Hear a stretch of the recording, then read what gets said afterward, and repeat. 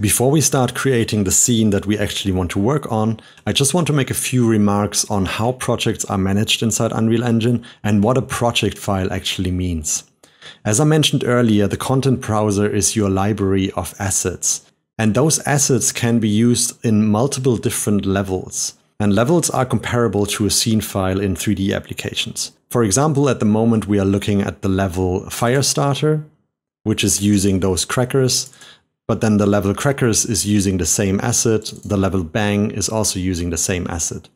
They are all accessing the same geometry, so if I change something on that geometry, it will change in all of those scene files. Even more, they're actually not just only accessing a geometry, but they're accessing a blueprint actor, which in a way is another scene file in itself. As you can see, it holds the geometry of the asset, but it also holds a particle system and could technically hold a lot more. Having said that, my recommendation is that you keep things neat. Just stick to a bit of a naming convention, make folders, especially when you work on a larger project. Things get busy really fast. Let's get back to our project file and start creating the scene that we actually want to build.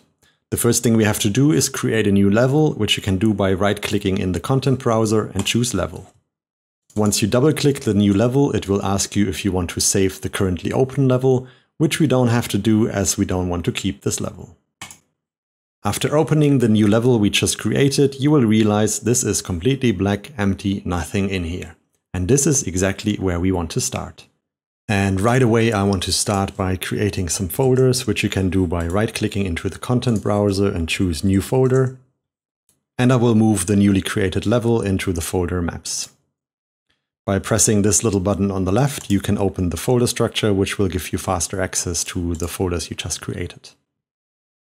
So to begin with, we actually want to import some geometry into our scene. There are many different ways of importing geometry into Unreal. We will go with the most traditional format, which is FBX. Press Import, choose the FBX file you want to import, and press Open. Before I go through these options, I just want to mention a few things that you should be aware of when you are exporting from your 3D application. First off, use FBX version 2016. Second, you should triangulate your mesh. Unreal works with triangles, and it's better to do that in your 3D application so that you know the exact outcome. And number 3, you do need to create UV maps.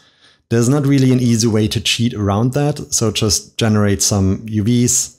Most of these options you can keep as is. These are the standard settings and they do work fine for what we are trying to achieve here right now. If you want to know more about these options, again, just look at the tooltips as they are actually explaining quite well what these options are useful for.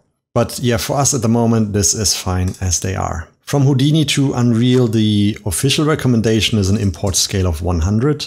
For me, 10 worked quite well, but I guess I didn't work to scale, so it really depends how tidy your workflow is. And then last but not least, you should ideally have a material on your mesh already, but you don't necessarily need to import it.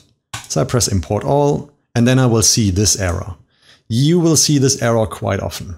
The reason for this error is that Unreal kind of is expecting smoothing groups when it's importing an FBX file. The problem is Houdini and, for example, also Cinema 4D do not support smoothing groups. That's why you're getting this error. But in most cases, it doesn't seem to be an issue. So just look at your mesh. If it looks fine, then you're good to go.